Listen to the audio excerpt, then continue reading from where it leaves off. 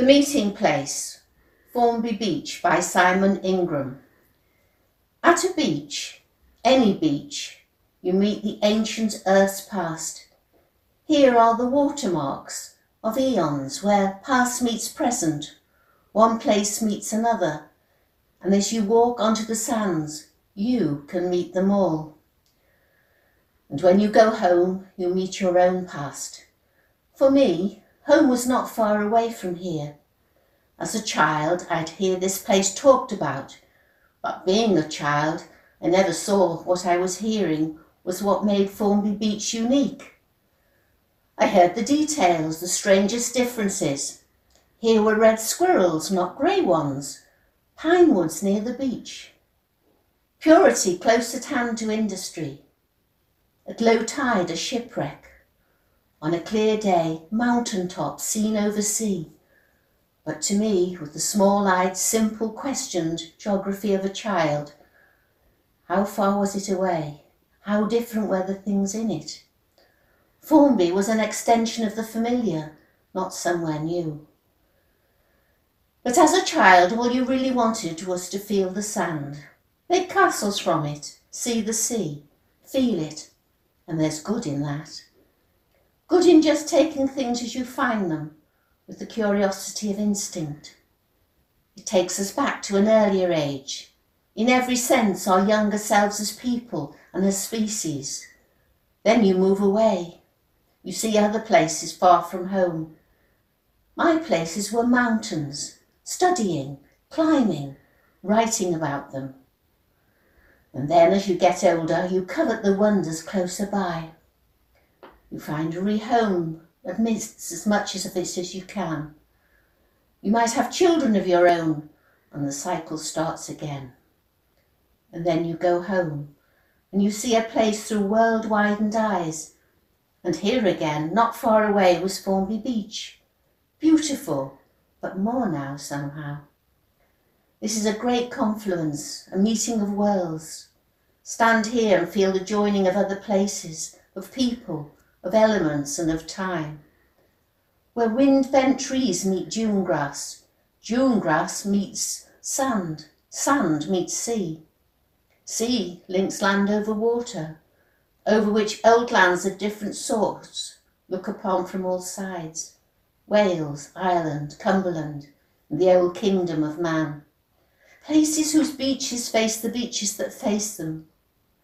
Were there a mountain here the size of the ones over there in Snowdonia, you would see these places lining the horizon's edge, like faces around a table. Here meets wood with sand, land with sea, sea with other lands. There is metal in the cranes of the docks over there, in the wreck ribs of the Ionic star, in the sand giving it back colour.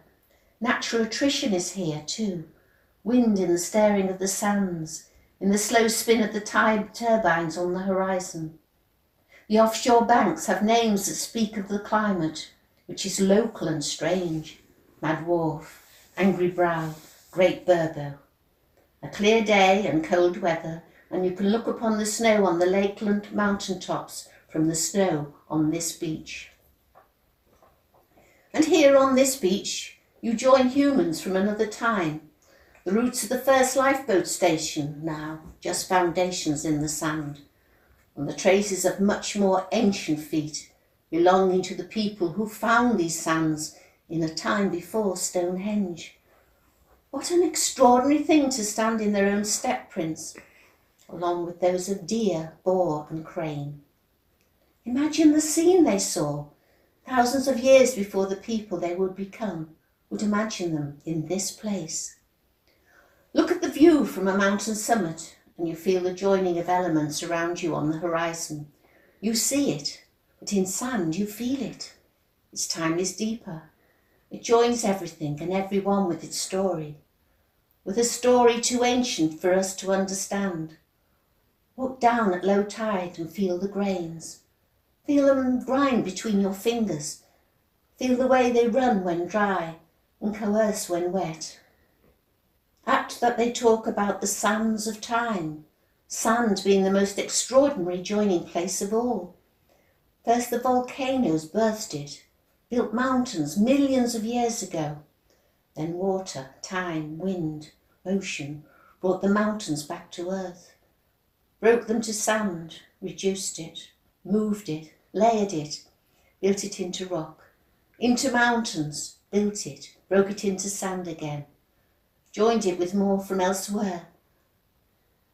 An earth time of mineral, bone, shell, washed it into the sea, then up into the mountains again, down into water, into the sea, down into the earth, then into deep time, and then the cycle begins again. Rock, sand, the motion of time on earth like the tides, like breathing. In a time when we are gone, it will make mountains again. Look forward, look back, look around, and think of the tale of time joining you in your hands when you make your own mountains here on this beach.